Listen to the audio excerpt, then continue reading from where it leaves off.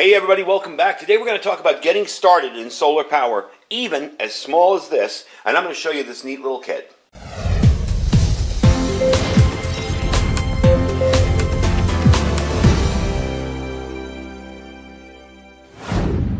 You know, with all the stuff we're facing in the world, now is a really good time to be a little more self-sufficient.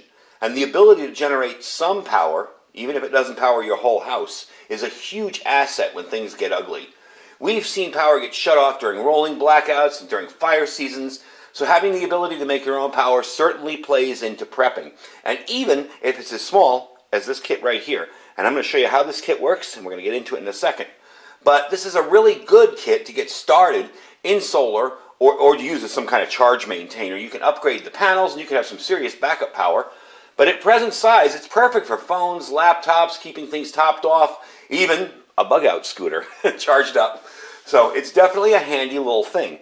Again, the panel is not huge, but it's a good start. So I'm going to show you what comes in this kit, and I'm going to tell you what I like and what I don't like about it.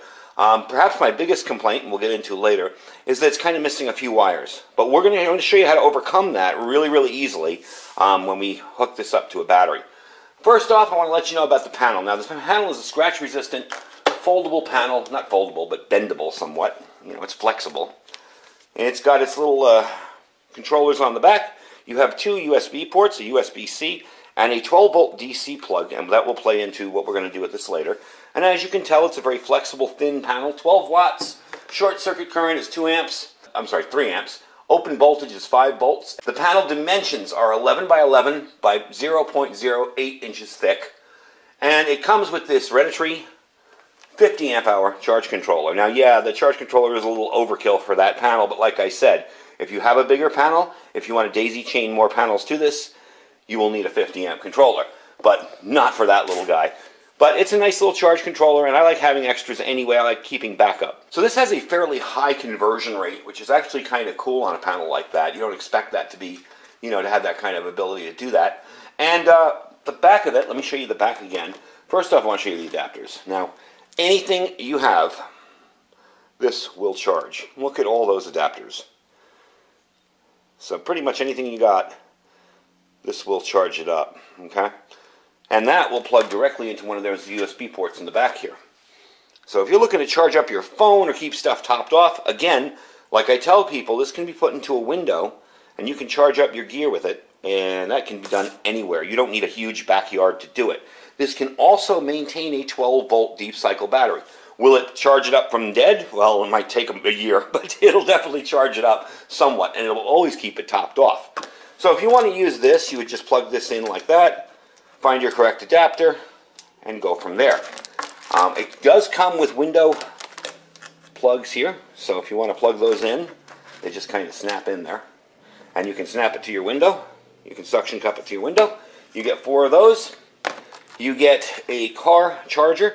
Now what this, I believe, their point of this, is to plug this in, and then plug this into your cigarette lighter of your vehicle, and you'll be able to charge your vehicle's battery or keep it maintained. This is excellent as a motorcycle type maintainer, but if you don't have that plug, you also have these here, which have their little alligator clips on the end. Same thing, you're going to plug it in the bottom there, and you're going to connect that to your battery, your positive and negative terminals.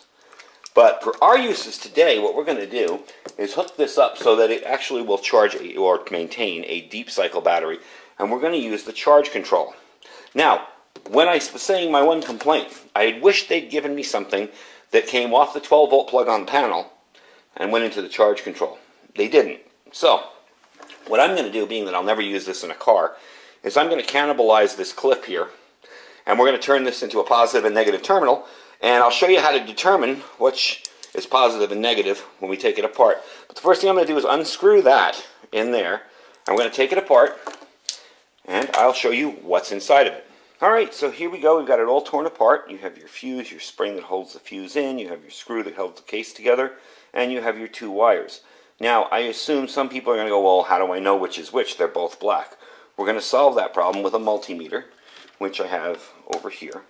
And we're going to put the panel in light, and actually that panel does react to the studio lights in here, so that's good. And we're going to see which one is positive and which one is negative. And by doing that, we can find out how to connect it to our battery wires, or how to connect it to our charge controller. which is what this is going to do. This is going to run directly into the charge controller, and then from there, out of the charge controller, it's going to run off these two terminals into our battery. And that's how we're going to do it. So being that I'm never going to use this thing again, I don't mind taking it apart and kind of cannibalizing it a bit and stripping off the wires. And you'll see there's a diode there with the LED, and showing you how easy it is to set this up. So let me get those wires off there and strip them, and then I'll show you how you can determine which is positive and negative. Alright, so we've got them all separated there, as you can see. I'm going to throw out all this stuff because, again, if I decide, oh, this was a really horrible idea, I want a 12-volt cigarette lighter plug on it again, I can always go to an auto parts store like Napa or wherever, and they sell them there, and you can adapt it and reconnect it again. So let me get rid of all this stuff. We're going to connect this to the panel in the sunlight, and we're going to find out which one is positive and which one is negative. Now, I suspect the white, kind of, it's almost like dashes on it. I suspect that's my positive wire. I don't know if you can see that on there, but we'll find out in a second. Alright, so I have it sitting here. I can see the red light is on there. It is picking up just ambient light from the studio. It's not going to be a ton of volts when I do this, by the way, so you have to understand that. So now what we're going to do is connect one wire here and one wire here and see what our thing says. So that's saying 4.3, whoops, I dropped it up there, 4.37 volts, okay? That may be a 5 volt panel, we'll see. Now, if I were to connect it backwards, I want to show you what it looks like backwards. It won't do any damage to it. It'll just show a negative number. See how that's negative 4.37? So this way we know that that is our negative terminal there. Now let's take a look and see. Yeah, see, the red, the white dashes on that one is your positive terminal. That's what I thought. So there you go. So now we know this is the positive terminal. Those white dashes are positive. So what I'm going to do now is connect this to the charge controller, and we are going to eventually put this in the sun and see how it works. I don't want to just do this inside because you'll never get a good reading off it. And we'll connect it to the charge controller, and then again, my other complaint, not another set of wires, we're going to run a set of wires off here to an old, I have a deep cycle battery that I was about to take to Walmart to recycle, so we are going to connect it to that and watch it charge it up. So let me give me a minute here, and I'll pull everything apart and show you what comes next. Now, just a word on safety. I'm setting this up today to demo this. If you're going to make a connection to a battery, I would suggest you fuse it on the positive terminal. What I'm doing here is really just for demo purposes. I do have these all twisted down. They are a little bit long for the entry there, so I want to find my, see my white little lines on that? That's my positive connection. Okay. So there's my positive connection on this, on the charge controller where the panel goes. And as you can see, there's a little panel there. So this is really, really simple to understand. That is a little long. So I think what I'm going to do is cut it down and make it so that I can put that in there. So let me cut that down and make it. Alright, so it's completely wired, and that really is how simple it is to hook up a charge controller. You've got your panels going in here and here, and it is labeled. There's a battery label on here. You've got your plus and minus going in here, and your ends that are going to go to your battery. Now again, on a safety aspect, you want to fuse this going to the battery, so if something happens, it won't blow it up. I'm not dealing with a ton of current here, and I don't have an extra fuse, otherwise I'd do it just for the video. But this is really just a demo. So we're going to take this setup outside, put it with that battery, and we're going to see how well it charges up the battery, and we're going to see how the charge control works. Alright, so I have the panel up kind of on a rock at an angle, and the sun is coming up this way, so it's right in the sun. There's the charge control. There's the battery, and again, those connections leave very much to be desired. You really want to put proper ring connectors on there. This is just for demo. I'm going to show you now. When I put this battery on, it was 12.6. It is now 12.7. You see that little solar panel icon there with the arrow? That's meaning that it's going into there. Now, if you wanted to put a load on this, say a small light bulb, 12 volt, you would connect it there and there. You've got your ports here for USB so you could charge things. And again, don't forget, that panel over there, just alone, will charge all your stuff up. So you have your menus you can walk through here. I'm not going to get into that for the moment. I just wanted to show you how it works. So it's already taken up from 12.6 to 12.7, and I hope the camera, that's visible in the camera. It is. So that's pretty impressive for such a tiny little panel. We're going to leave it out here for a few minutes while I clean up my mess. And before I bring it back on the table, I'll show you how far it's gotten from the 12.7 further up. So check that out. 12.8. It's putting it up there pretty good. So you see, even with a tiny little solar panel, you can maintain a battery and always have it ready to go. Now, what's the purpose of a charge control? For those of you who are new to solar and don't know, the purpose of this is to shut off the power when the solar panel is bringing in too much for the battery. So what this will do is when this reaches a predetermined setting, and it's usually 14.2 or 14.1, even 14.0 depending, and that can be adjusted with this when you get into the, I'll show you the instruction manual. It will shut off the panel, and it will not allow the panel to charge the battery anymore because you don't want to cook your battery, you don't want to overcharge it. It also will prevent discharging at night from the panel because the panel will discharge a little bit off at night. So that's what it does, it protects your battery. And it allows you with the newer ones to run some USB stuff, maybe a little bit of a light load kind of a thing going on there. So it is kind of handy for that. So you see within, maybe it took me like all of 2 minutes to clean off my table. It's already gone another 0.1 volt. So definitely can get it done with a small panel. And hanging that in a window, in a sun-facing window, you'd be doing a good job with it just like it's doing here. So let's get it back up on the table. I'll give you a little bit of information on where to pick up this kit and how much it goes for. Alright, so there you go. It's really not all that mysterious. You can generate solar power pretty much anywhere you are. And like I said, this one even comes with the suction cup, so you could put it in a window and let it have a sun-facing window that faces the sun for most of the day. And even not in direct sunlight, this will still bring in some power.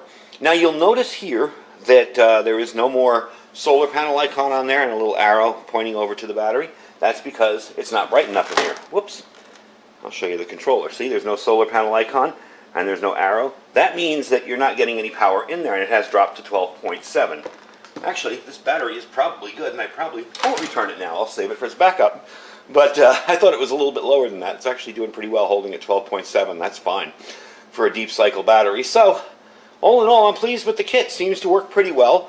And I really got this to just show you how to do a basic solar circuit. Everybody thinks it's so mysterious, so expensive. This whole kit was 38 bucks, you know. I mean, yeah, it doesn't come with the wires. I would have liked to have come with the wires, and I would have liked to have come with an extra 5.5 millimeter plug that just runs directly into the charge controller, maybe with some kind of connectors that fit right in there. But it was simple enough to do. And everybody I know can go to a Walmart or a hardware store and buy red and black wire. So it's not really all that difficult to do. It's a very simple task.